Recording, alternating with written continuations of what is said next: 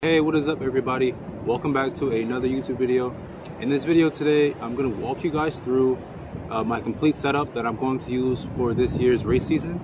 I'm going to break down wheels, trucks, the board, bushing setup, and any extra wheels that I'm going to use, any extra trucks.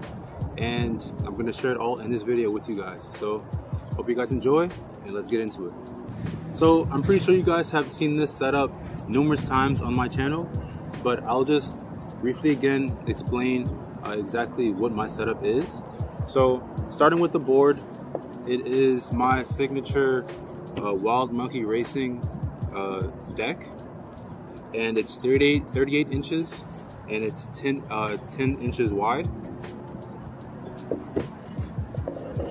So I got this board about 2 years ago when I first got sponsored by Wild Monkey Racing, and it's held up so nicely that I haven't needed to switch boards or anything. The tech for distance skateboarding, it has changed a little bit. 38 inches is really a sweet spot size for me, so I've stuck with this board for the past 2 years, and I'm going to stick with it again for this race season as well. The trucks are Gullwing Sidewinders, and I brought these trucks when I first started longboarding. Now, they should have been changed out a while ago, but what I did with the trucks, I put in some bushings that have just changed the way that I ride completely. For these trucks, when I brought them stock, they came with barrel bushings. So these trucks are really for like downhill,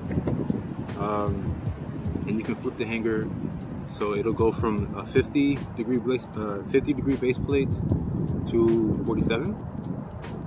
But I have it right now at 50, and I haven't needed to change it anymore, because if I flip it, then my 107 setup, it'll probably wheel bite. So anytime that I usually flip it, it'll be when I put on my 90s, but I'll talk about that later on in this video. But talking about the trucks, the trucks are 10 inches wide, and again, it's on a 50 degree base plate setup. And the bushings inside here, these are Paris bushings. I had these from a pair of trucks I had a while back. They were weed trucks. They were weed themed Paris trucks, and I took the stock bushings from those and I put them in my Gullwing reverse trucks. So I should have took the trucks off, but I could not find my T-tool. So they're on the board, and plus I was skating a little bit earlier, so I didn't want to take them off and mess up the setup that I fine-tuned. So I have here a barrel and a cone, and I'll probably do a close-up of this later on, but it's a barrel and a cone inside.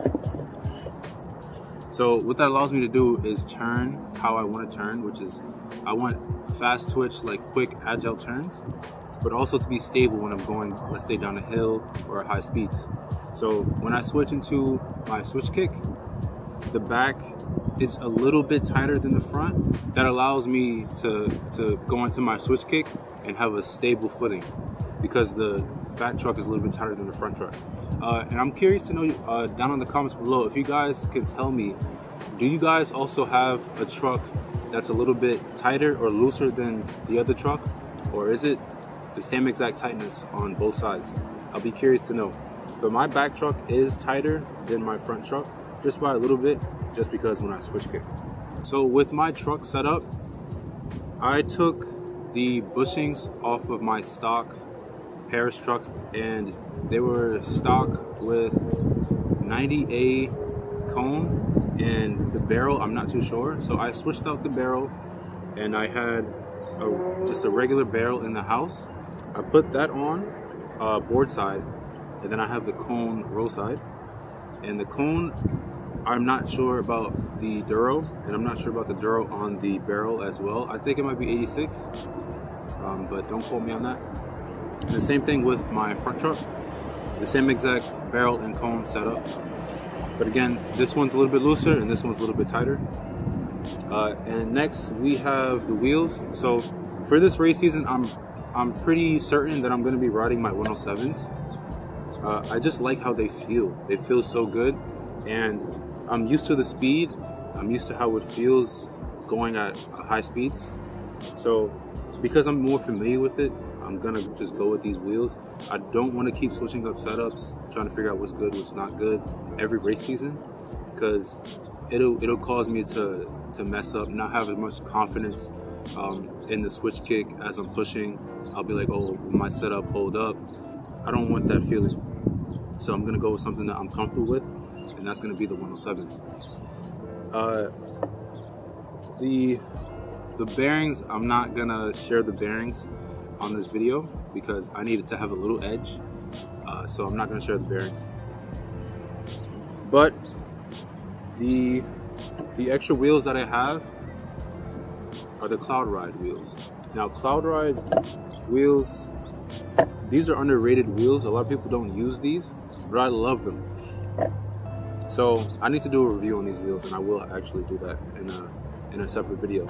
But anytime that I'm not going to use the 107s, I'll be using these Cloud Rides. So these are 90 millimeters and 78A. Anytime that I use these wheels, it'll be for races that I find myself having to stop and start fairly quickly. So that'll be for, let's say, Broad Street Bomb or Broadway Bomb. Those races where I find myself stopping at lights sometimes. You're gonna need good acceleration. So of course, because these wheels are smaller than my 107s, they're gonna accelerate faster because they're just lighter, they're smaller, all that plays a part, right? So I'll be using those for races like that, and any other race in a park or in a closed environment, a closed setting like Central Park race, Prospect Park, I'll be using my 107s. So I'm gonna keep this one short, simple. This is just going to be my 2023 race season complete setup, and if that changes up, I'll let you guys know. If I get any new trucks, I'll also share that, because these are traditional, you know, longboard trucks. There are a lot of trucks out now that are traditional Kingpin people use to pump. There are 0 degree trucks. There's a lot out there. So I'm able to pump really well on the bushings, on the bushing setup that I have on these trucks. So I'm gonna explain that in a separate video, how I'm able to get my trucks to pump so well, because bushing setups are very important. And to get maximum performance out of trucks, you want good bushings, how important that is, and explain that with my setup here. That'll be it for this video. I want to thank you guys for watching this video to the end. And if you guys have any questions, comments, put it in the comment section down below. I'll answer it. If you guys found this video informative in any way, make sure you guys subscribe, because I'll have more informative videos coming your way. And I'll see you guys in the next video. Take care.